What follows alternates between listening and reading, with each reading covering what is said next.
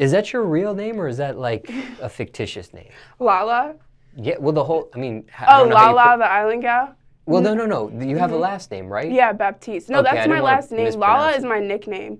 But when I was growing up, the reason I got that nickname was because my little sister couldn't pronounce my real name. My name's Nyela, so she took the, I guess, law from the end, and it just stuck. And then through school and everything, that just became my nickname. It was easier for people to just, because no one could pronounce my name. And it just became like what I go by. Like my agency has me as Lala now. You know, it's just like a little stage name, I guess.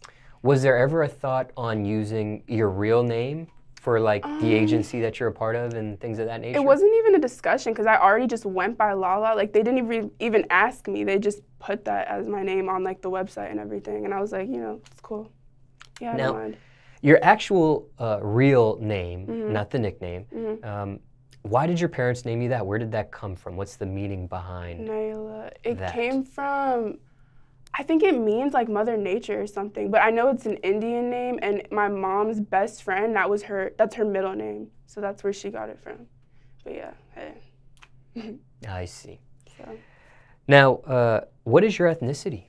Okay, so my mom's side of the family is from Trinidad, and then my dad's side has like a mix, but he's mixed, so there's just so much on that side. But I just mostly identify as like Caribbean, Trinidad, Islandish, you know, just because that's mostly what I'm made up of. But my family's crazy, so many places. Do people guess any of this stuff when they meet you? Do they think you're something else when they meet you? I get like what I am, but that's not what that's not all they think I am. I get obviously just mixed like black and white, or just completely straight like Spanish, or yeah, no one, I don't know if anyone ever says, like, are you Trinidadian? Like, I don't know if anyone's ever said that. People mostly just think I'm Hispanic or just, like, mixed black and white.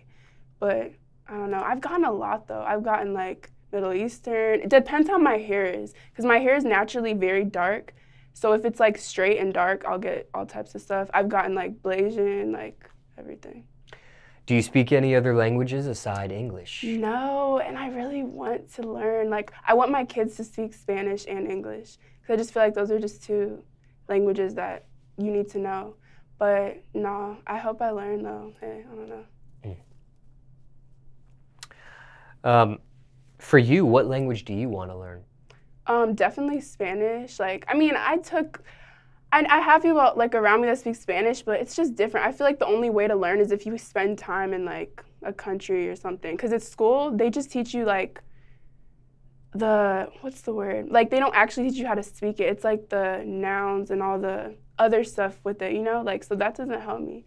But definitely Spanish. I would like to learn French, but that's so hard. So one at a time, you know? You took Spanish class in school though? Yeah. I did. And I actually think I took Spanish honors, but for some reason I still don't know how to speak it. Did you take the class serious, or did you just run through it like it's just an easy elective? I just ran through it. Like I just made sure I passed the class.